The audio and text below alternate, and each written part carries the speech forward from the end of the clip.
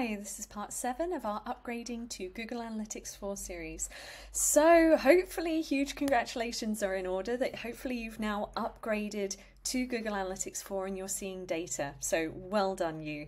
What I'm going to chat about now is why Google Analytics 4 is important, and the nutshell version, this is a much bigger topic, but the nutshell version is the introduction of GDPR and privacy means that more and more people are rejecting cookies on websites, and Google Analytics 4 works without using cookies. So that's why switching to Google Analytics 4 is very important.